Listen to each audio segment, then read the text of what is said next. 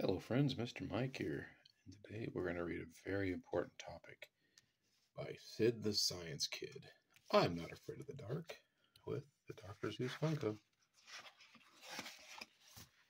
Sid the Science Kid, I'm Not Afraid of the Dark, by Carrie Meister. Sid, said Mom, time to wake up. Sid rubbed his eyes. He looked out the window. It's still dark, said Sid. I'm scared of the dark.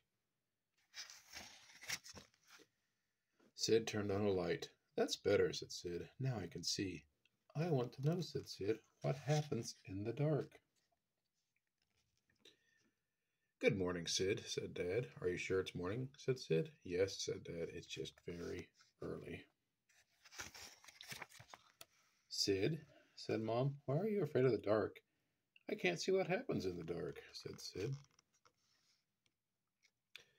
Do you think things change when you can't see them, said Mom. Said Sid. I don't know. Maybe I can find out at school. At school, Sid asked his friends, Are any of you afraid of the dark? I am, said Gabriella. One time I was sleeping in a tent. There was something scary outside. What was it, said Sid. It was a tree, said Gabriella. It just looked scary in the dark.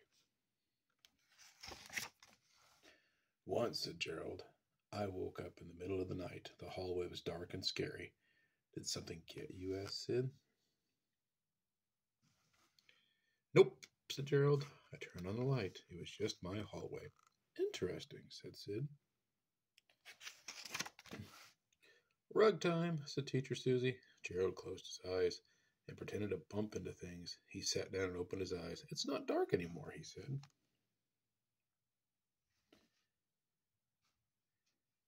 Have you been talking about the dark, Teacher Susie said. Yes, said Gerald. I'm scared when it's dark.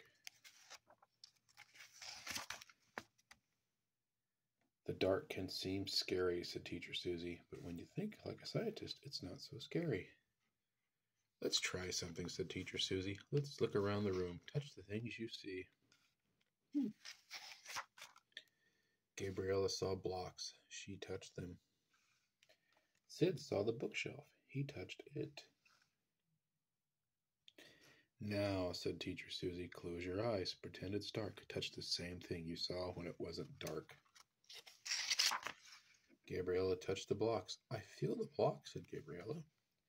Sid touched the bookshelf. I feel the book, said Sid. Okay, said Teacher Susie. Open your eyes. Hey, said Sid. Everything is the same when it's dark.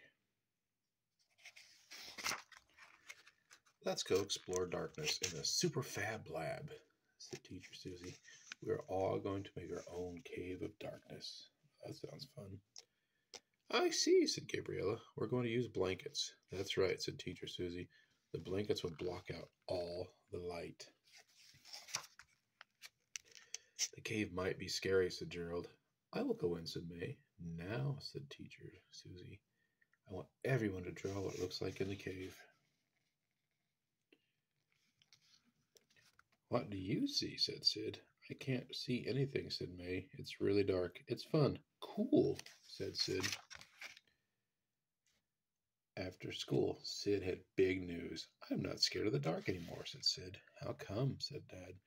Today I learned that darkness just means that there's no light, said Sid. Things stay the same in the dark, so there's no reason to be scared. Hope you all enjoyed the book.